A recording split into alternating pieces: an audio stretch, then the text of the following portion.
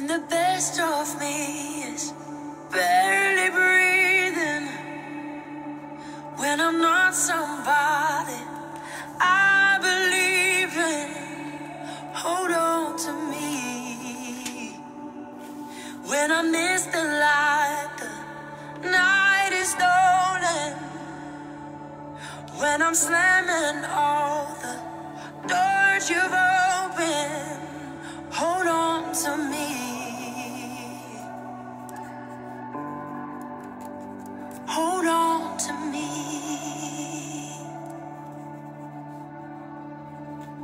Hold on to me when it's too dark to see you, when I am sure I have reached the end.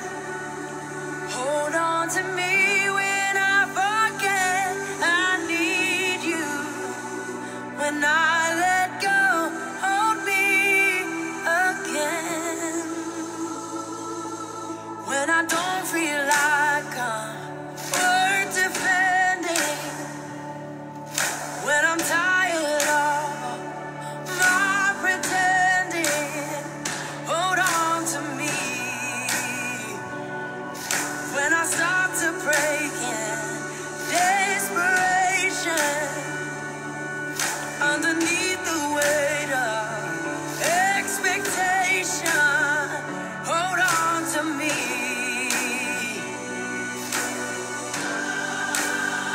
Hold on to me.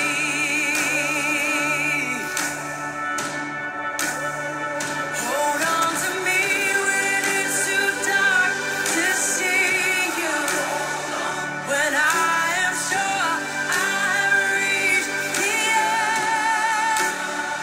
Hold on to me when I forget I need you, when I let go, hold me again.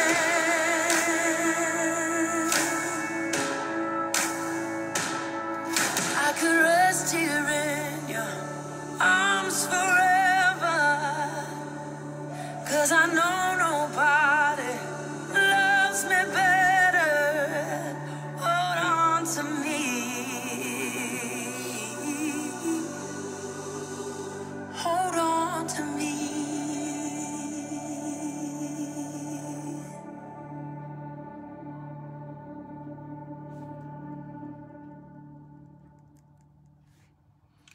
Good morning and welcome to Prayer and Devotion on this Friday, January 21st. That was Lauren Daigle with her song, Hold On To Me.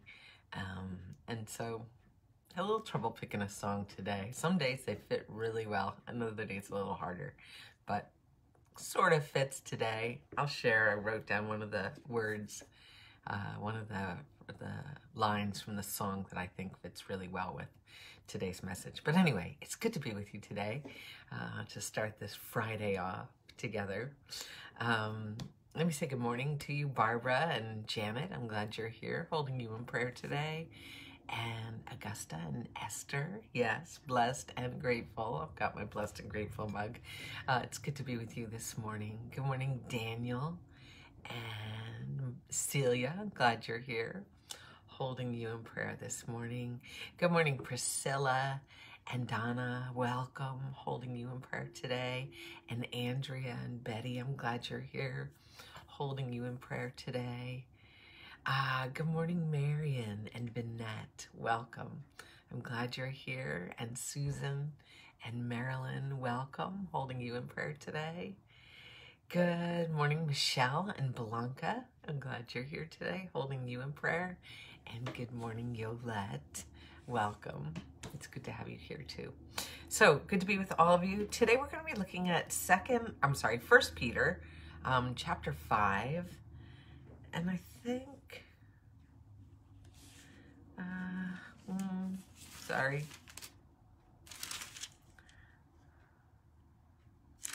I may do 6 and 7. 1 Peter chapter 5, verses 6 and 7. 1 Peter chapter 5, verses 6 and 7. So if you want to turn there in your Bibles, that's towards the end of the New Testament. Um, my name is Cindy Stauffer. I am blessed to be the pastor at the United Methodist Church at New Brunswick.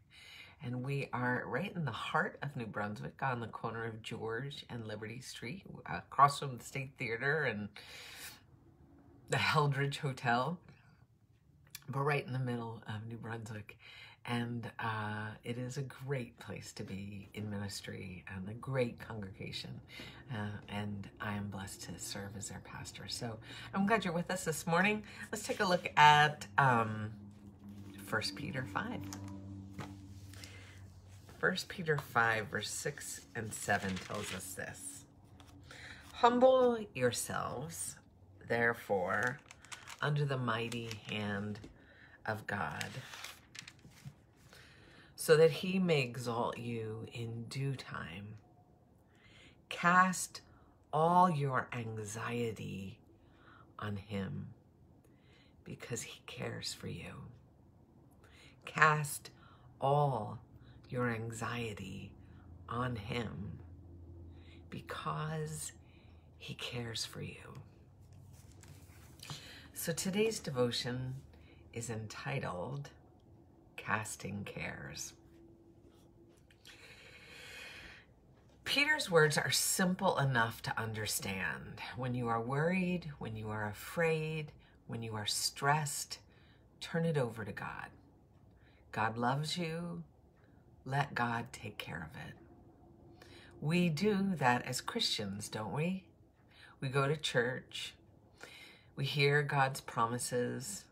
We return home encouraged. We decide we aren't going to worry anymore. We aren't going to stress. God is in control. God loves me. God forgives me. But then Monday morning, and the credit card bill comes. How did we get so far into debt? How are we going to pay for this? What are we going to do? You go to the doctor on Tuesday.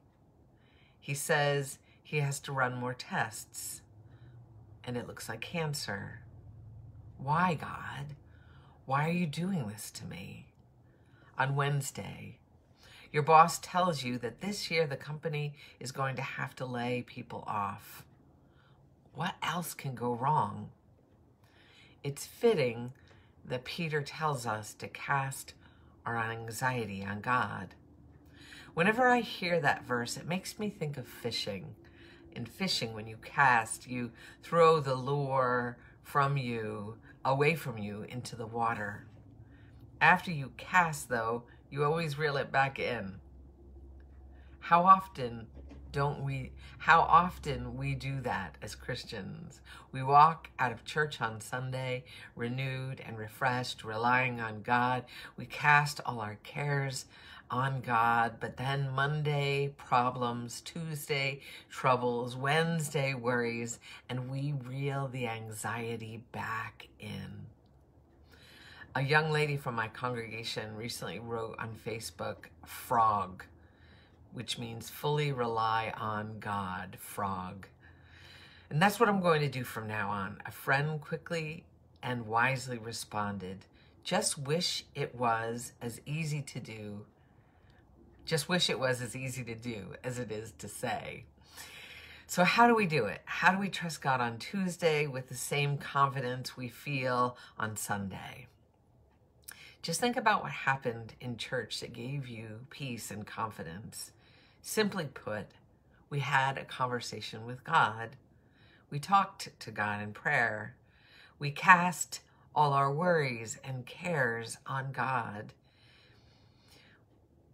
We then hear God speak in the Word and in the sacraments, and then we walk out and feel that presence, that refreshed and renewed presence. Do you find yourself reeling your worries back in during the week? That's because you need to talk with God during the week. Talk to God in prayer, cast your cares on God, and then turn to the promises of God's Word. Open your Bibles, read Romans 8, read Psalm 23, read Psalm 46, or any of other any of the other hundreds of comforting passages in scriptures, find in God's promises the peace you need. As frail human beings, we will always struggle to fully rely on God. As frail human beings, we will always struggle to fully rely on God. We all, at times, forget to let go and let God, and to take care of our troubles, and we reel our worries back in. And when we do that, we must go back and have a conversation with God. Cast all your cares on Him. He cares for you. Yeah, I'm not a great fisher person. I don't fish. I think I'm always a little too loud, but I definitely get that casting it out and reeling it back in, because that's something I do really well. So I thought about this passage today from Scripture and how easily, it is for us to reel in back our worries and anxieties, especially when it comes to the nighttime, right? It's hard for us to believe and trust. So I started off with hold on to me. It's hard for us to trust that God is holding us through it all. That God can hold these things, these weighty things that we have, these, in past sermons I've used rocks, these rocks of weight, of worry, of concern, of fears, of frustrations, of a whole raft of things, these weights that we carry around on our back. God doesn't want us to hold on to those. They do us no good. What God wants is for us to care. So maybe not, what I'd like you to think, instead of thinking about casting a fishing rod, which you can so easily reel back in, what if we could cast them as heavy stones? These stones that will sink all the way down. You can't pick them up again. I mean, you'd have to dive in. You'd have to do a whole lot of work to go back and get those rocks.